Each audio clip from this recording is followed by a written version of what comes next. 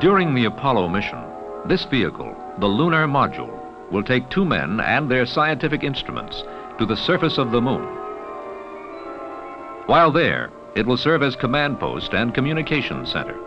And when the astronauts finish their exploration, it will take them back to the orbiting command module for the return trip to Earth.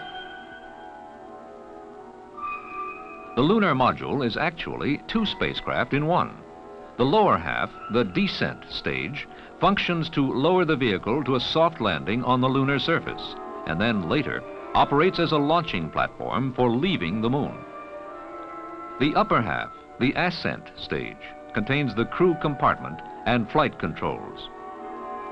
After the lunar exploration period, it is separated from the descent stage and carries the astronauts to rendezvous with the command module.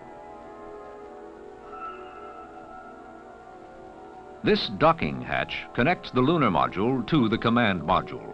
After mating, the hatch provides crew access between the two. The small window nearby serves only one purpose: visibility during those critical moments of docking with the command module after the lunar module returns from the moon.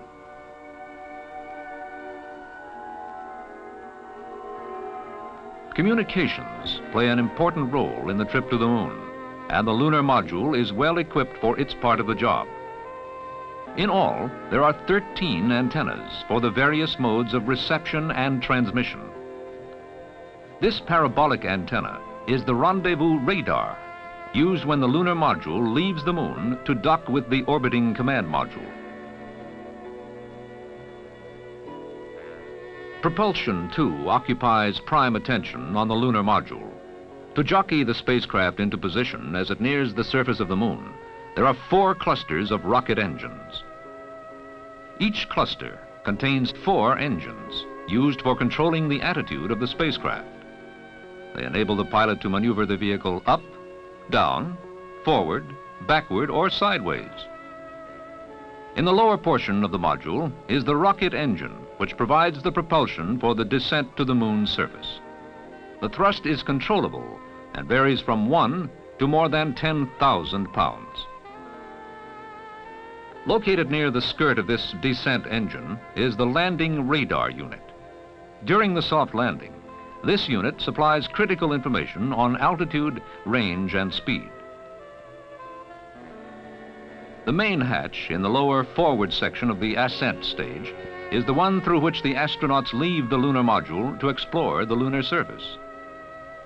Most of the interior space of the lunar module is taken up with instruments, dials, and gauges.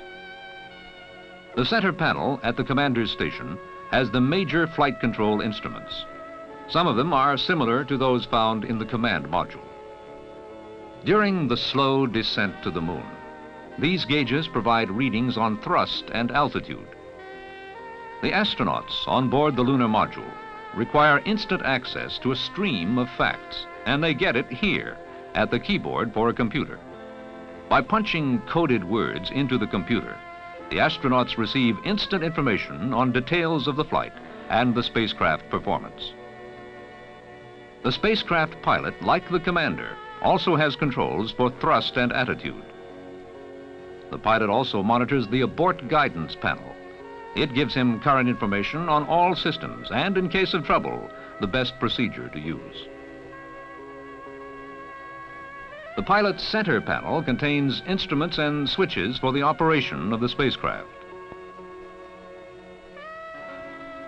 The lunar module, crammed with instrumentation, communications equipment, and propulsion, all needed for the important job of jetting 2 men down to and away from the surface of the moon.